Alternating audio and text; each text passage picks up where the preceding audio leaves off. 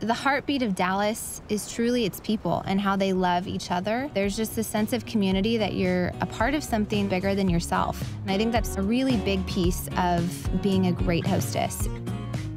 When you walk into the Dallas Farmers Market, there's people from all over that are right next to each other with their goods. There's this giant community of people that genuinely are just so excited to share what it is that they've created. We have this lost art of communicating with one another in a deep and meaningful way. Coming to a place like Dallas where they value that kind of connection, and it's just such a special experience.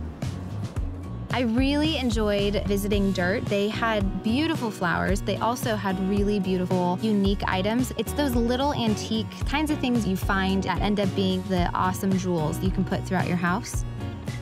The Cookery Dallas was a really unique experience. It kind of proves the point of how Dallas really creates this sense of hospitality. After we made this handmade pasta, you sit down and you share that meal and you get to know complete strangers. You all just probably messed up making your pasta, but it tasted delicious and you feel like you can be yourself with all of these strangers.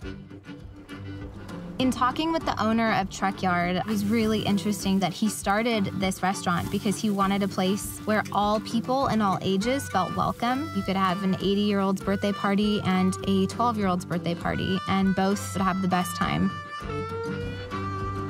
All good things. It's essentially me if I were a gift shop. I love the aesthetic. Kristen is the girl boss. She started the store because she had a passion.